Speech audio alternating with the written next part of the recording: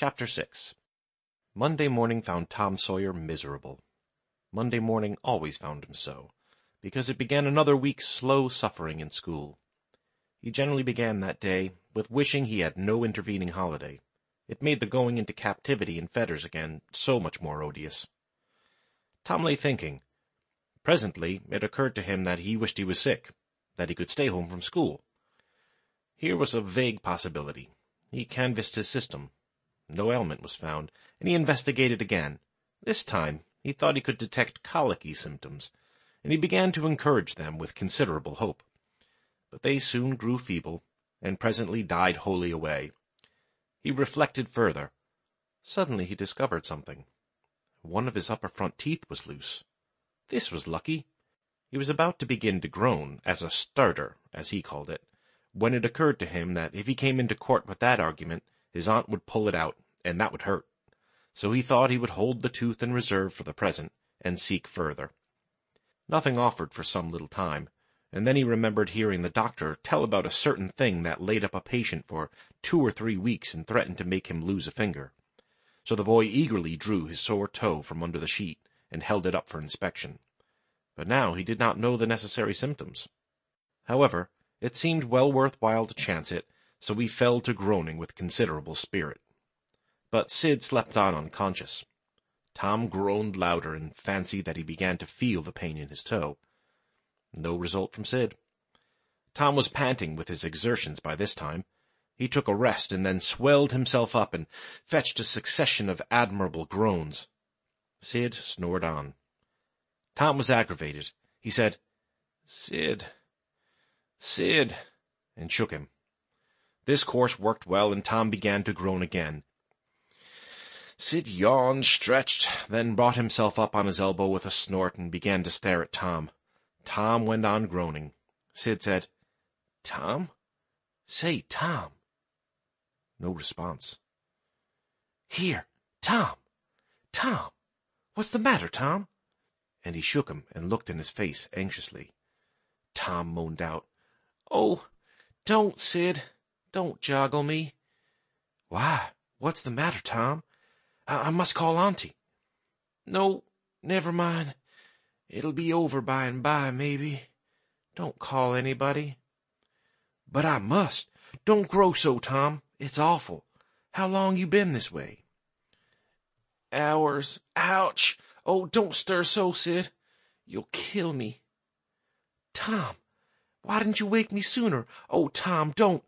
It makes my flesh crawl to hear you, Tom. What's the matter?" "I forgive you everything, Sid. Everything you ever done to me. When I'm gone."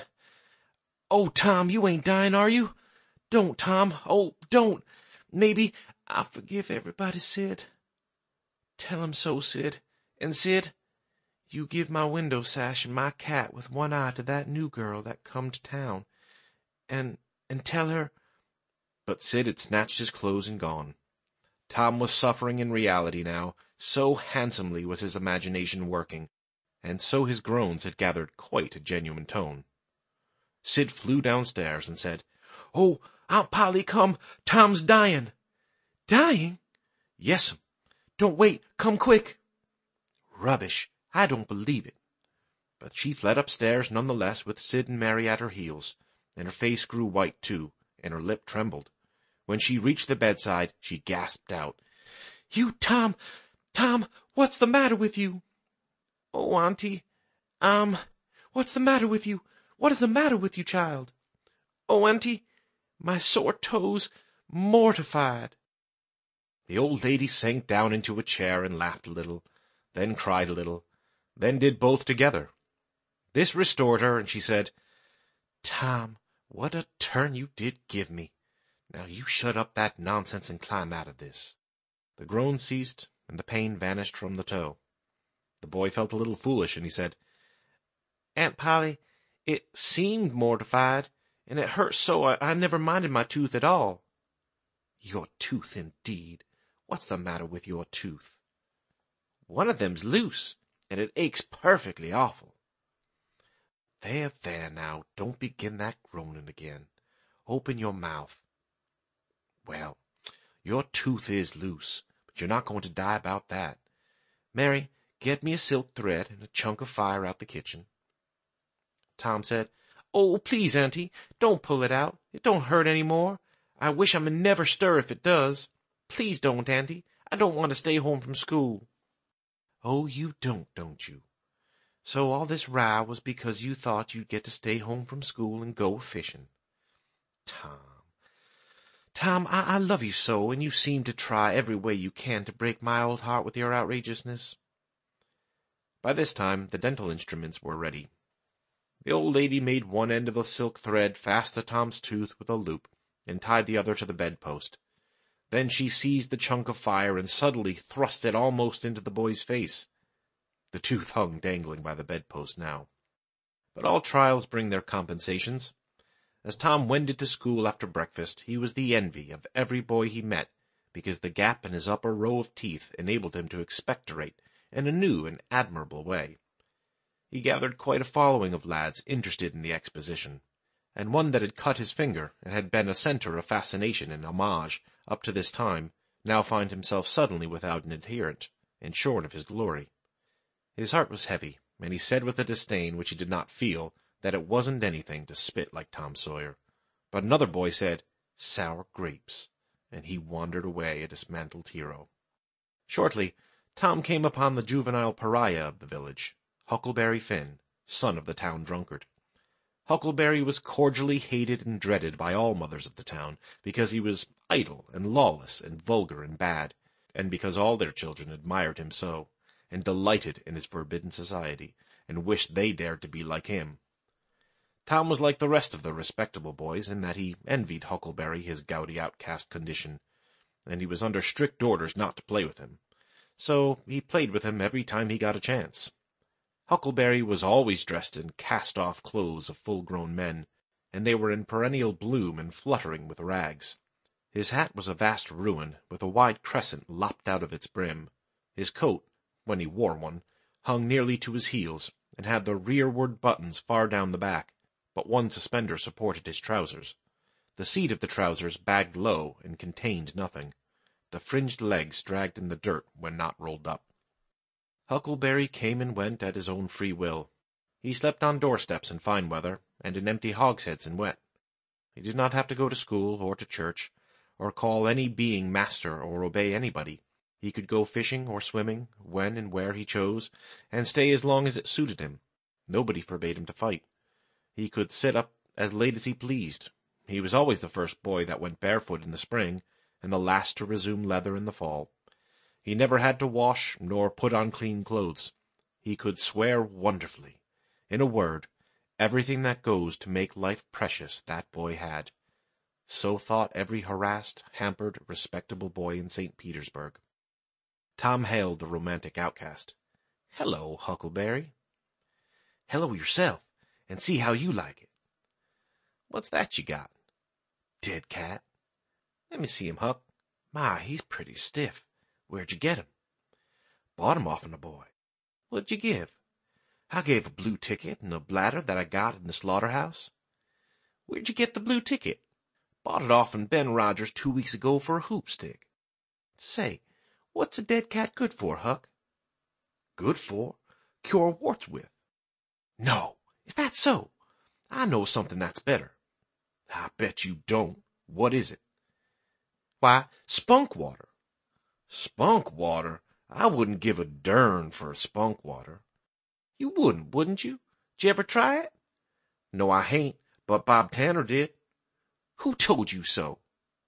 "Why, he told Jeff Thatcher, and Jeff told Johnny Baker, and Johnny told Jim Hollis, and Jim told Ben Rogers, and Ben told a nigger, and the nigger told me. There now." "Well, what of it? They'll all lie. Leastways all but the nigger. I don't know him, but I never see a nigger that wouldn't lie. Shucks. Now you tell me how Bob Tanner done it, Huck." "Why, he took and dipped his hand in a rotten stump where the rainwater was." "In the daytime?" "Certainly." "With his face to the stump?" "Yes, lest I reckon so." "Did he say anything?" "I don't reckon he did. I don't know." "Aha! Talk about trying to cure warts with spunk water such a blame fool way as that. Why, that ain't a-goin' to do any good.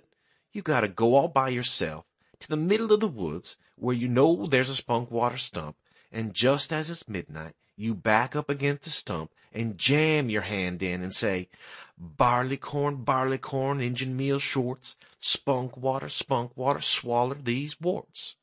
And then walk away quick, 11 steps with your eyes shut, and then turn around 3 times and walk home without speaking to anybody, because if you speak, the charm's busted. Well, that sounds like a good way, but that ain't the way Bob Tanner done. No, sir, you can bet he didn't, because he's the wartiest boy in town, and he wouldn't have a wart on him if he'd knowed how to work spunk water. I took off thousands of warts off my hand that way, Huck. I play with frogs so much that I've always got considerable many warts. Sometimes I take 'em off with a bean. Yes, bean's good, I've done that. Have you? What's your way? You take and split the bean, and cut the wart so as to get some blood, and then you put the blood on one piece of the bean, and take and dig a hole and bury it 'bout midnight at the crossroad in the dark of the moon, and then you burn up the rest of the bean. You see, that piece that's got the blood on it will keep drawin' and drawin', trying to fetch the other piece to it, and so that helps the blood to draw the wart, and pretty soon off she comes. Yes, that's it, Huck, that's it. Though when you're burying it, if you say, down bean, off wart, come no more to bother me, it's better. That's the way Joe Harper does it, and he's been nearly to Coonville and most everywheres. But say, how do you cure 'em with dead cats? Why, you take your cat and go and get in the graveyard long 'bout midnight, when somebody that was wicked has been buried, and when it's midnight a devil will come, or maybe 2 or 3, but you can't see 'em. You can only hear something like the wind, or maybe hear 'em talk, and when they're talking that feller away, you heave your cat after 'em and say, devil follow corpse, cat follow devil, warts follow cat, I'm done with you. That'll fetch any wart. Sounds right. Did you ever try it, Huck? No, but old Mother Hopkins told me. Well, I reckon it's so then, because they say she's a witch. Say? Why, Tom, I know she is. She witched Pap. Pap says so his own self. He come along one day, and he see she was a witching him. So he took up a rock, and if she hadn't dodged, he'd a got her. Well, that very night, he rolled off in the shed where he was a-layin' drunk, and broke his arm. Why, that's awful. How'd he know she was a-witching him? Lord, Pap can tell easy.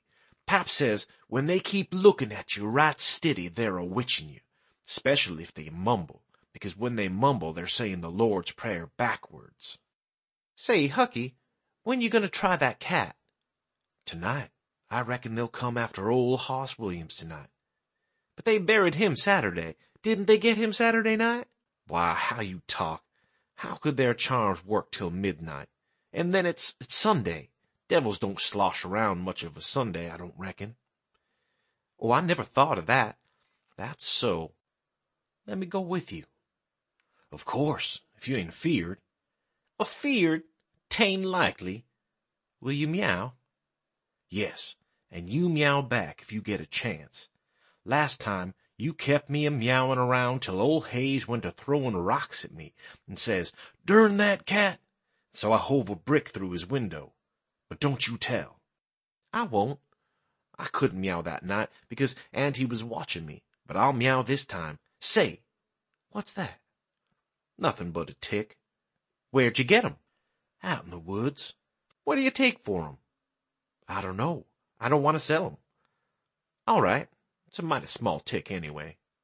Oh, anybody can run a tick down that don't belong to them. I'm satisfied with it. It's a good enough tick for me. Sho, that tick's a-plenty. I could have 1,000 of 'em if I wanted to. Well, why don't you? Because you know mighty well you can't. This is a pretty early tick, I reckon. It's the first one I seen this year. Say, Huck, I'll give you my tooth for 'em. Let's see it. Tom got out a bit of paper and carefully unrolled it. Huckleberry viewed it wistfully. The temptation was very strong. At last he said, "Is it genuine?" Tom lifted his lip and showed the vacancy. "Well, all right," said Huckleberry. "It's a trade." Tom enclosed the tick in the percussion cap box that had lately been the pinchbug's prison, and the boys separated, each feeling wealthier than before. When Tom reached the little isolated frame schoolhouse, he strode in briskly, with the manner of one who had come with all honest speed. He hung his hat on a peg and flung himself into a seat with business-like alacrity. The master, throned on high in his splint-bottom armchair, was dozing, lulled by the drowsy hum of study. The interruption roused him. "Thomas Sawyer?" Tom knew that when his name was pronounced in full, it meant trouble. "Sir?" "Come up here. Now, sir, why are you late again, as usual?" Tom was about to take refuge in a lie, when he saw 2 long tails of yellow hair hanging down a back that he recognized by the electric sympathy of love, and by that form was the only vacant place on the girl's side of the schoolhouse. He instantly said, "I stopped to talk to Huckleberry Finn." The master's pulse stood still, and he stared helplessly. The buzz of study ceased. The pupils wondered if this foolhardy boy had lost his mind. The master said, You did what?" "Stopped to talk with Huckleberry Finn." There was no mistaking the words. "Thomas Sawyer, this is the most astounding confession I have ever listened to. No Mayor Fairrule will answer for this offense. Take off your jacket." The master's arm performed until it was tired, and the stock of switches notably diminished. Then the order followed. "Now, sir, go and sit with the girls, and let this be a warning to you." The titter that rippled around the room appeared to abash the boy, but in reality that result was caused rather more by the worshipful awe of his unknown idol and the dread pleasure that lay in his high good fortune. He sat down upon the end of the pine bench, and the girl hitched herself away from him with a toss of her head. Nudges and winks and whispers traversed the room, but Tom sat still, with his arms upon the long, low desk before him, and seemed to study his book. By and by attention ceased from him, and the accustomed school murmur rose upon the dull air once more. Presently the boy began to steal furtive glances at the girl. She observed it, made a mouth at him, and gave him the back of her head for the space of a minute. When she cautiously faced around again, a peach lay before her. She thrust it away. Tom gently put it back. She thrust it away again, but with less animosity. Tom patiently returned it to its place. Then she let it remain. Tom scrawled on his slate, "Please take it. I got more." The girl glanced at the words, but made no sign. Now the boy began to draw something on the slate, hiding his work with the left hand. For a time the girl refused to notice, but her human curiosity presently began to manifest itself by hardly perceptible signs. The boy worked on, apparently unconscious. The girl made a sort of non-committal attempt to see, but the boy did not betray that he was aware of it. At last she gave in, and hesitatingly whispered, "Let me see it." Tom partly uncovered a dismal caricature of a house with 2 gable ends to it, and a corkscrew of smoke issuing from the chimney. Then the girl's interest began to fasten itself upon the work, and she forgot everything else. When it was finished, she gazed a moment, and then whispered, "It's nice. Make a man." The artist erected a man in the front yard that resembled a derrick. He could have stepped over the house, but the girl was not hypercritical. She was satisfied with the monster, and whispered, "It's a beautiful man. Now make me coming along." Tom drew an hourglass with a full moon and straw limbs to it, and armed the spreading fingers with a portentous fan. The girl said, "It's ever so nice. I wish I could draw." "It's easy," whispered Tom. "I'll learn you." "Oh, will you? When?" "At noon. Do you go home to dinner?" "I'll stay if you will." "Good. That's a whack." "What's your name?" "Becky Thatcher. What's yours?" "Oh, I know. It's Thomas Sawyer." "That's the name they lick me by. I'm Tom when I'm good. You call me Tom, will you?" "Yes." Now Tom began to scrawl something on his slate, hiding the words from the girl, but she was not backward this time. She begged to see. Tom said, "Oh, it ain't anything." "Yes, it is." "No, it ain't. You don't want to see." "Yes, I do. Indeed, I do. Please let me." You'll tell. No, I won't. Deed and double deed won't. You won't tell anybody at all, ever, as long as you live? No, I won't tell anybody. Now let me. Oh, you don't want to see. Now that you treat me so, I will see. And she put her small hand upon his, and a little scuffle ensued, Tom pretending to resist in earnest, but letting his hand slip by degrees till these words were revealed. I love you. Oh, you bad thing. And she hid his hand a smart rap, but reddened and looked pleased nevertheless. Just at this juncture the boy felt a slow, fateful grip closing on his ear, and a steady lifting impulse. In that wise he was borne across the house and deposited in his own seat, under a peppering fire of giggles from the whole school. Then the master stood over him during a few awful moments, and finally moved away to his throne without saying a word.